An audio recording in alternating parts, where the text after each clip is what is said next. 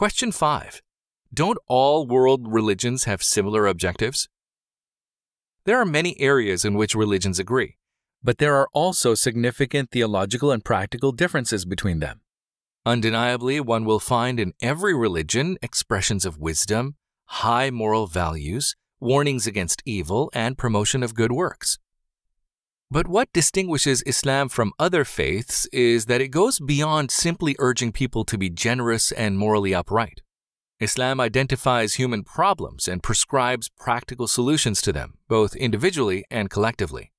Although there are a variety of religious communities in the world, each of them content with its own version of the truth, Islam represents the completion of divinely revealed religion and the finalized legal code for mankind.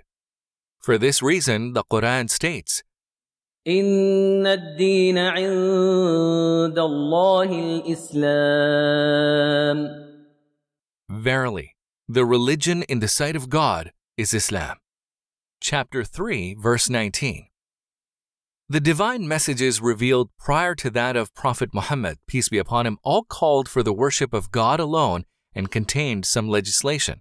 However, each of them was addressed to a specific people at a specific period of time in order to remedy particular problems and circumstances such as moral degeneration, economic injustices, excessive materialism, misuse of power, and political oppression.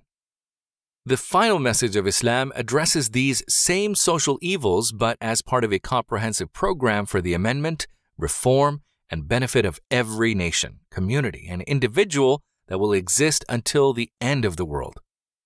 The prophethood of Muhammad, peace be upon him, launched an era in which divine guidance became openly universal, more comprehensive in scope, and precisely detailed.